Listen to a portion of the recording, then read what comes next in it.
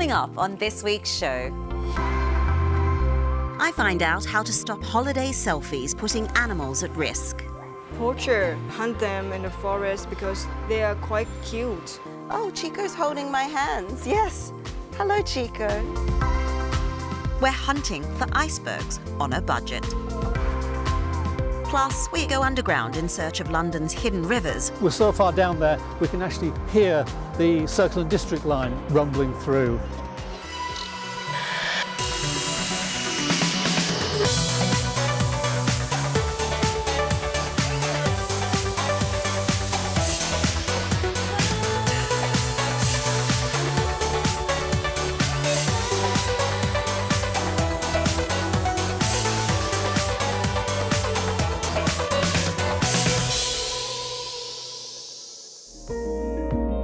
This week, we're talking selfies. Taking a photo of your travels to share on social media is an essential part of a trip for many people, and some will go to great lengths to get that perfect snap. But now major charities and social media giant Instagram are asking tourists to stop and think before you snap a photo with animals, wherever you are in the world. I'm heading to the Wildlife Friends Foundation, 3 hours drive south of Thailand's capital, Bangkok, to find out what's being done to help animals that have been used in the tourist industry. The 165-acre complex houses a rescue centre and Thailand's first wildlife hospital. There's also a refuge for elephants. So there are plenty of photo opportunities. If I go on Instagram and search for, say, elephant selfie, under that hashtag, there's almost 15,000 posts. But when I click on that hashtag, I get a warning that says, protect wildlife on Instagram. Animal abuse and the sale of endangered animals or their parts is not allowed on Instagram. The page asks the poster to be wary when paying for photo opportunities with exotic animals. It's an issue charities are trying to tackle on the ground. So how big a problem are these animal selfie pictures? It's huge, it's huge. Let me just show you a few of the things that I've come across with my time working here in Thailand. Example, here we have a gibbon being used as a photo prop animal. It's very, very common to see a baby gibbon or a slow loris being carted around by a guy, and people will pay maybe 100 or 200 baht to have that 1 second selfie. And sadly, it's a lifetime for that animal. There's a few more here. This is a liger. What's he riding on? This is a liger. Oh my gosh. Which is a cross between a tiger and a lion. And the liger is the biggest wild cat you can have, but this guy's riding it. A lot of these animals are just beaten into submission. So this animal here you can't see unless I zoom, but look, he's on a very, very short chain.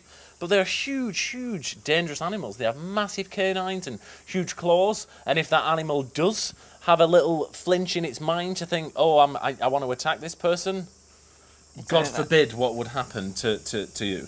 And this is a family, look, we don't know if that animal's got diseases or vice versa.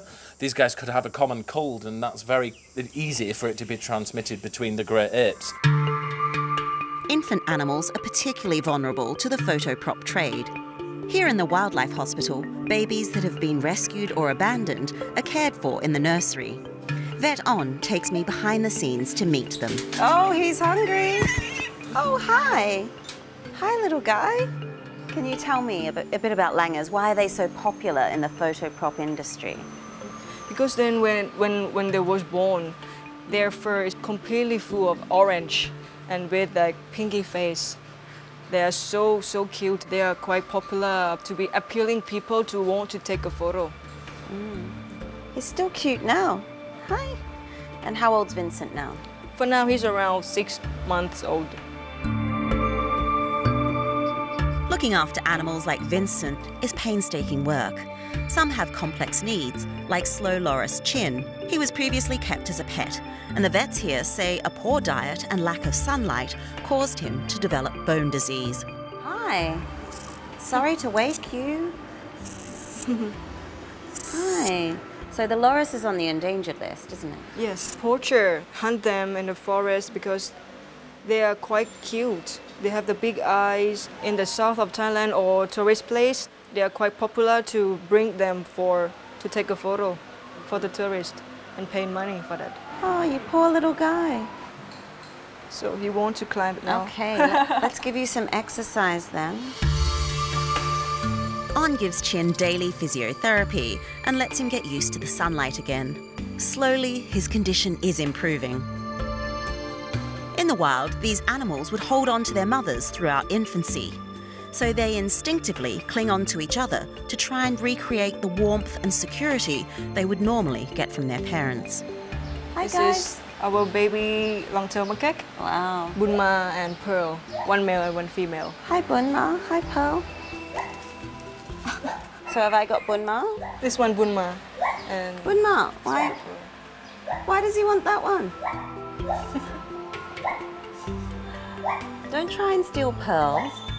So the owner brought her from like market. It means like her mother was killed by poacher. So sad. Yeah, so sad. It's nice that they've got each other now. Yeah, they know like they have each other's. That's a good thing for them. Look at these sweet little baby macaques, Pearl and Bunma. I love how they're so affectionate with each other. Oh, it's too young to be separated from their mother. Removing a young animal from its parents impacts their behaviour for life. Tom takes me to meet 2 Indonesian orangutans whose staff are trying to reteach wild habits to. Maggie was found abandoned near the rescue centre. Chico grew up in the photo prop industry and was then kept as a pet. He was given to the team here when he became too big to handle. We have carers, Sean and Tua, who bring Maggie and Chico into the forest every day, and we encourage them to climb in the trees, usually by throwing fruits into the trees, wrapped in vines or something like that. We were hoping that he would copy Maggie, who is more wild. Chico is a little bit more fond of humans. He's coming to say hello now. Okay. Hey, Chico. Should I be worried? It's okay, just Hi, stay Chico. just stay calm. Oh. Just stay calm. Hello. Okay. Yes. Oh, Chico's holding my hands. Yes. Hello, Chico. Oh, hi. Hi. I think Chico likes my shoes. I didn't quite expect that, a human interaction. He's almost like a small child. Does that hark back to the days when he was used as a photo prop or even a pet? So he does have an unnatural attachment to humans. He would have been poached from the wild as a very young infant. He's been with humans most of his life. We're trying to erase that to a certain extent, but the stark reality of a photo prop animal, it's not all fun and games like we just saw then. Yes, he was having fun with you, but if he was to do that to a tourist, he would get beaten with a stick, and that's how they can control these animals. So Chico could probably never be released back into the wild? I wouldn't like to say never, but it would be a long process to rehabilitate him to a state where he would be a release candidate. It's great to see Chico, and I want to know how to help other animals like him. What people should do when they see things like this is safely try and take video footage or photographs, the location, the animal, so we can identify the species, if it's got a high level of protection. It then needs to be reported to the relevant authorities and ourselves here at WFFT, because we can also inform the Department of National Parks and the authorities to act.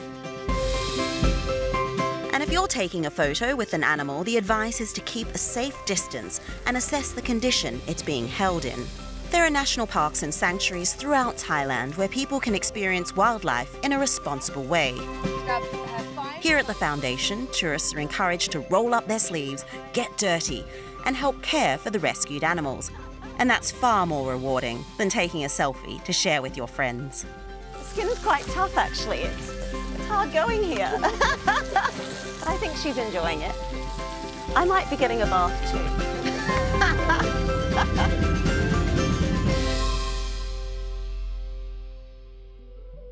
If you're planning a trip to Thailand, here's our guide of things to think about before you go. May to October is Thailand's rainy season. There are obvious downsides to that, but don't forget, it also means smaller crowds and cheaper prices, and the rain only tends to come in short, sharp bursts. Also, if you choose your destination carefully, it might not affect you at all.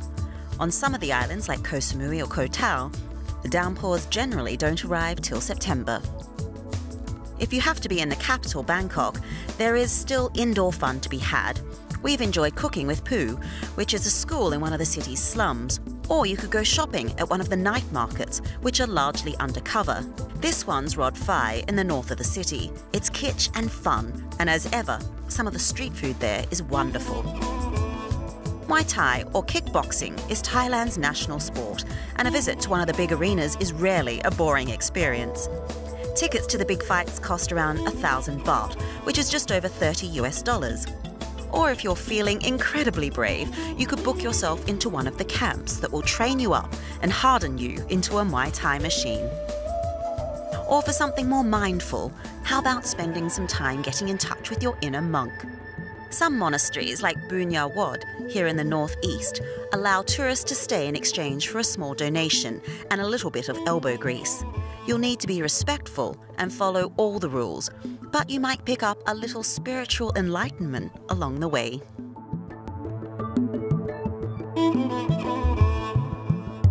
Still to come on this week's travel show. We'll be finding out why this Italian village is so unlucky. And Simon's back with his tips on Italian train travel and the cheapest way to see an iceberg.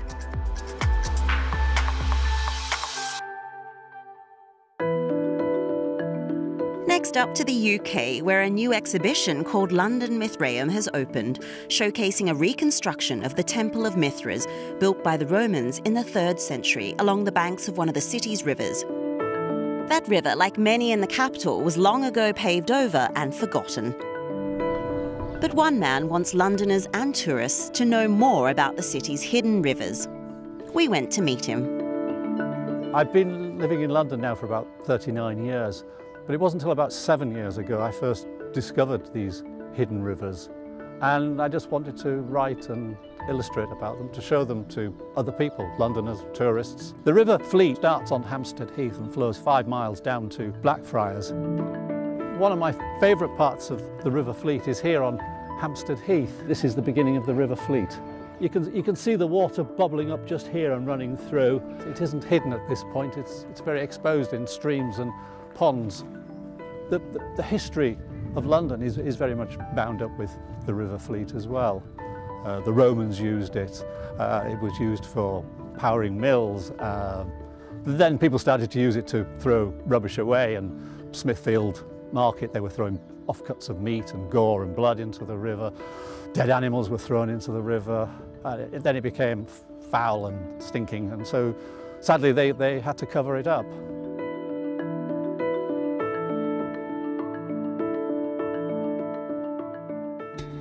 When I was writing the book, I had to get inside the sewers to see what they were like. We all got donned up in white overalls, hard hats, waders, even a small oxygen supply. The thing that surprised me most was it wasn't as smelly as I thought it was going to be. That's the original river. Yeah. These sewers, they started building them in the 1860s, beautifully engineered. The tiles down there are still in very good condition given, their age. In places it's big open caverns with huge metal doors. There are some narrow little corridors that you have to sort of scoot through. One interesting thing I found was we're so far down there we can actually hear the Circle and District line rumbling through. And another part of what makes the River Fleet so special is it's shaped the way some of the roads run, because the footpaths would run down the side of the river and roads now follow that same route. But there are still traces of the river, if you know where to look, where buildings have been constructed around the stream, not over the stream. And there are manhole covers where you can peer down and see the river, or the sewer as it is now, below. I would imagine that most of the commuters coming out of King's Cross Station are totally unaware that there is a river flowing in front of them here, although subterranean, of course. Here's an example of the River Fleet as it curves around King's Cross. It reflects on the architecture here. The hotel to my left is curved as it follows the line of the river.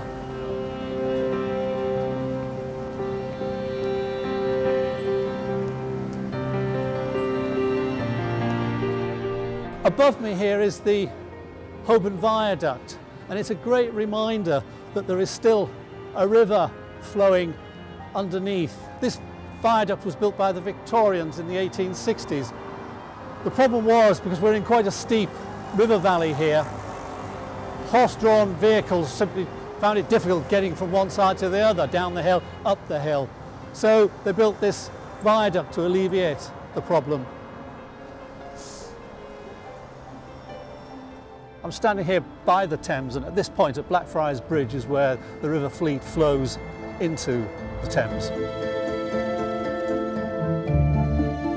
I think when people walk around London, they're not aware of how many hidden rivers there are. I wanted to show people the little clues and signs and the history of what is just beneath their feet. Time now for our global guru, Simon Calder, to answer your travel questions.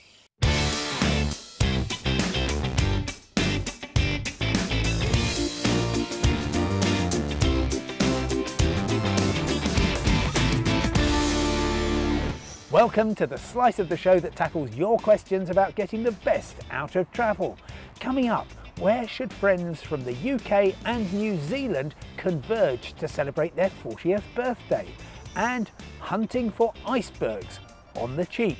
First though, all eyes are on Russia, where the Football World Cup takes place in the second half of June and the first half of July. Fans with a ticket for at least one game can explore the country not just during the tournament but for 2 weeks before and afterwards. Next, Tina Eager is off to Italy. She'll be staying in the beautiful and historic city of Bologna, but she wants to make day trips to Venice, to Florence and to Ravenna.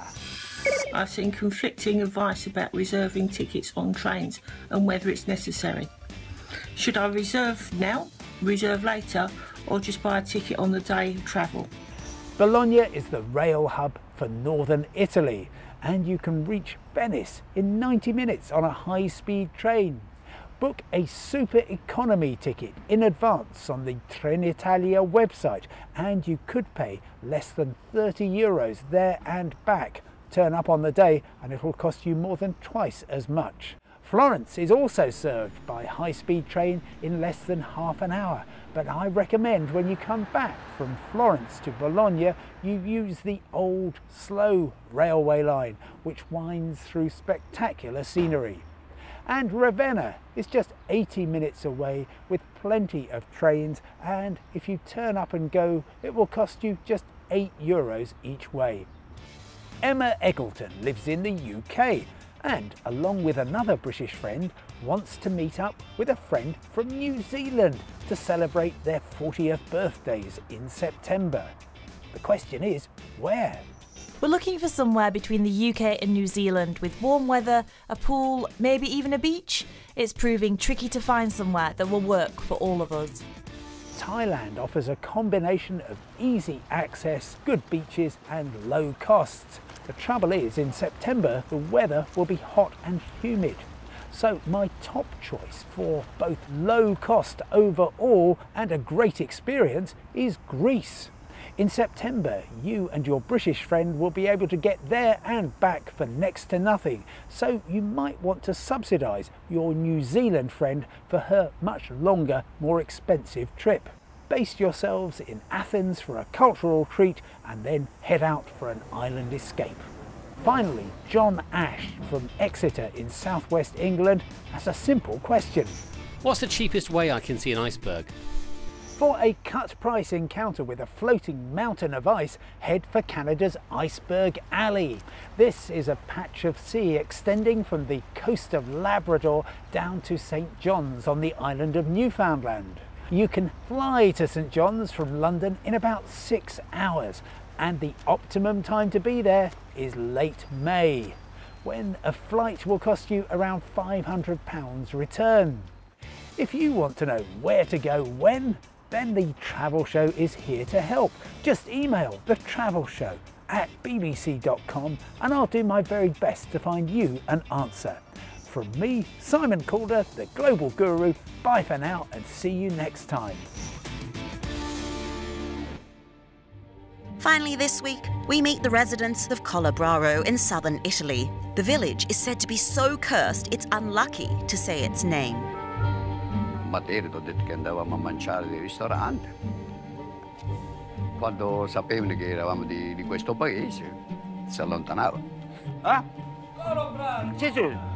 Sì, Colobrano, ci mancherebbe. Sì, sì.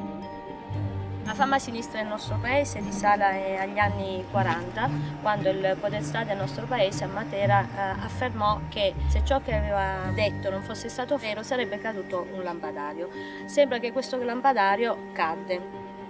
Allora è capitato che è andato a Matera e dicevo che volete vedere che cade il campo del lampadario. Veramente un lampadario non era attaccato buono e è caduto. La notizia si propagò a macchia d'olio e Colobraro divenne il paese innominabile, il paese che non si poteva nominare perché foriero di Ella. Di Colobraro deriva da Colubar, che significa serpi, luogo dove abitano presenze malvagie, quindi fisiche e metafisiche. Inoltre la fama sinistra, sempre in epoche ancora più remote, è data dalla presenza a Colobraro di Masciare. Quello che gli faceva male alla testa. Allora se gli facevano male alla testa a qualcuno, andavano dalle vecchiette, si facevano fare l'affascino. Quello che la sapevano fare. Mettevano in una bacinella l'acqua, un po' di sale e del carbone. Hai capito? E poi gli lavavano la fronte e poi quest'acqua qua la buttavano in un crocevia. Doveva passare un altro e prenderci la fascia su. Hai capito? Ma erano storie. Adesso non c'è più nessuno, è inutile che loro vogliono baccagliare, che non esistono proprio. Non è rimasta molta gente che ci può dire tanto, addirittura c'è qualcuno che dice che queste cose non si possono dire e soprattutto non si possono dire quando non c'è la luce del sole, perché le cose di magia non sono cose di questo mondo.